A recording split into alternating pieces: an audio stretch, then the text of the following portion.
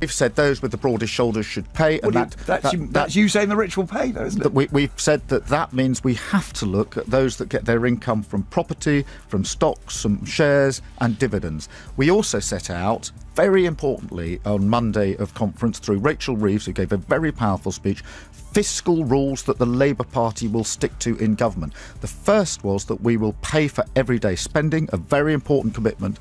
The second, that we will borrow to invest.